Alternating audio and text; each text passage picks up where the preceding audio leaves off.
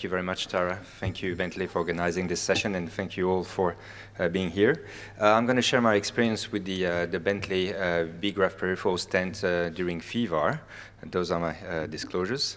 And you have to understand that FEVAR has evolved over the year, and this is really very nicely illustrated in Gustavo's book that you should all have in your library, showing that we actually started a couple of years ago using 2 renal fenestrated endograft for juxta-renal aneurysm, and we moved to 3, and now almost routinely implanting 4 vessel fenestrated endograft. And why did we do that? Is because when you look at the anatomy of those cases with juxta-renal aneurysm, most of them have a posterior bulge at the just behind the SMA, and if you don't get a proximal sealing zone above in healthy descending thoracic aorta, there's a high risk of proximal type 1 endoleak migration during follow-up. So moving to those 4 vessel fenestrated endograft, we had to change our practice, got the graft up on one side, and on the other side we had to access all target vessel, but as you can imagine, it's not always easy to get 4 7 French sheaths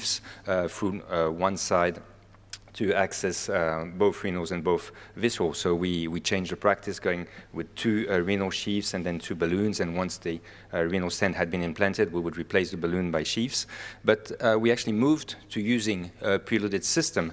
So the good thing about that is you have access to the renal arteries from the side you insert the endograft, and the sheaths go directly towards the fenestration, and on the other side you only need to access the 2 visceral vessel.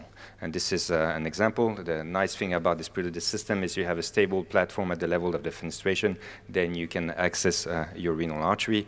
And same patient, lateral view, and now we're coming from the other groin and getting access to the SMA. Now, moving to those preloaded catheter, there was one issue, is that those delivery systems are only compatible with 6 French sheaths. And the Bentley are actually the only bridging stents that have diameters larger than 6 and length longer than 22 that are compatible with those 6 French sheaths. So this is when we started using them, and we started actually with the 2nd generation B-graft peripheral stent. 2nd generation had larger stent connectors and had a thicker PTFE coverage. It went from 100 micron to 200 micron. And you can see how the stent is precise in delivery, and you can see a flared 6 mm stent with a 9 mm balloon, and this is exactly what we're obtaining during our cases. And this is a cone beam CT of a 4-vessel fenestrated case performed with 4 Bentley peripheral, a cone beam CT performed at the end of the procedure, and the discharge CT a couple of days later. Now, another specific issue about the Bentley is that it comes in large diameters and short length, which is also the only platform to provide that. And it's very interesting for visceral arteries that often are quite large with a short trunk, meaning an early division, very difficult to deal with longer stents. And this is an example of a patient.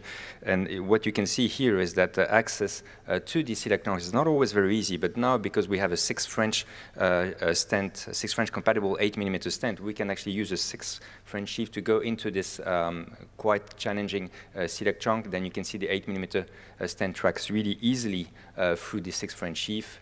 Delivery of the stent. Part of the stent obviously is inside the aortic lumen, and then the next video will show you flaring of the stent, and you can see there was quite a marked arc ligament here, and we managed to open it nicely with this B-graft stent without covering the bifurcation of the celiac trunk.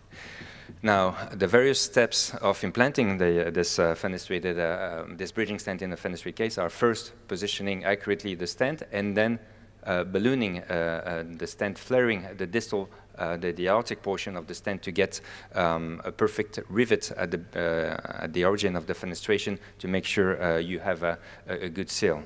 And I'm going to show you in this video exactly how we manage that. And you can see the stent is in position here. I'm retrieving the 6 French sheath. I'm now going to inflate where actually Dr. Godric is going to inflate the balloon. And you can see that I'm advancing my sheath against the balloon while he's deflating. And so the sheath actually just jumps into the renal artery very easily here, very smoothly. And then I'm advancing the flaring balloon, which I think here is a 9/2. And you see the balloon is advanced just distal to the fenestration. And again, it's a team approach. Dr. Godric is inflating the balloon, and once it's slightly open, I'm actually getting some pressure on the shaft to have a nice flare from top to bottom. And see what I'm doing here? I'm actually putting some tension on the shaft of the balloon and advancing my 6 French sheath against the balloon prior to deflating the balloon. So when it deflates, again, by putting some small tension on the shaft, you actually manage to easily get the sheath to advance inside the target vessel. So if you do that, then you should not have any issue. This is the early experience in Lille. We actually are going to submit this 101st B graft stent implanted in 39 patients, half in renal arteries, half in visceral arteries. And we looked at all issues that can happen during follow-up with those renal fenestrations. And we had only one case where both renals occluded. This patient had a dissection on one side and a kidney hematoma on the other side. This was a patient with a shaggy aorta, quite a difficult case. So in this patient, we lost both renals quite soon. But for the 38 other patients, at 1 year, we have no issues, no type 3 endoleak, no occlusion, and so a very favorable outcome. Now, this is just a transition to Eric Verhoeven's talk. So I told you that we've used the B-graft peripheral for bridging our fenestration, and he's going to talk now about the new generation, the B-graft Plus, that has been developed for branches. And I really want to emphasize that we need both platforms, one for the fenestrations and one for the branches. And you can see here in this patient, we use three B-graft peripheral for the fenestration and one B-graft Plus for a branch to the celiac trunk. And you can see here a nice result, and the cone beam CT showing nicely the free peripheral in the free fenestration and the B-graft Plus through the branch. Post-op CT, and this patient had quite a sharp, tight arc ligament, and with the B-graft Plus, we managed to open it nicely. You can see on this reconstruction. So I'm going to conclude by saying that it's a very interesting platform for those of you who are using routinely FEVAR, 4-vessel FEVAR. It's a low profile, 6 French compatible, flexible, very precise, easy to track through quite challenging anatomies, and we have ideal length for this type of procedure. 27, 28 is really what we need, and so far at 1 year we have very favorable outcomes. Thank you for your attention.